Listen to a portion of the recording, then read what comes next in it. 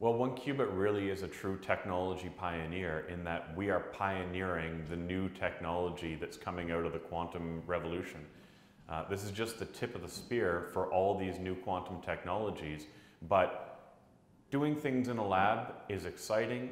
It gets really exciting when you can connect the results from the laboratory to problems out in the industry and out in the real world. What one qubit has done is really acted as a bridge between the technology at the fundamental level, the new hardware that's being produced, and the real world applications. And by acting as that bridge, we think we can help get that technology into industry faster.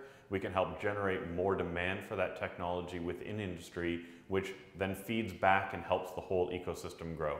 The exciting thing about quantum computing is it's the first real revolution in computing. There's been a lot of very exciting incremental changes that have happened since the advent of the first computers. Some of them have been spectacular, but they've all really been based on the same underlying fundamental 0 and 1 technology that ran the very first computers that exist. A lot of the troubles that people are facing with large problems in industries such as finance and even biology really involve the types of combinatorial optimization problems that should be easily addressed by new generations of quantum computing hardware. And what one qubit's doing is trying to develop the methods necessary in order to connect this new hardware to these old problems.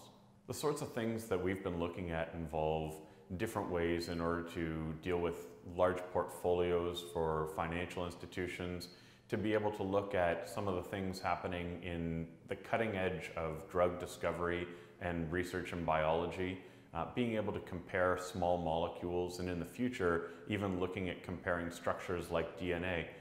These problems are very mathematically challenging, and they tax the largest supercomputers that will ever be built to their limits.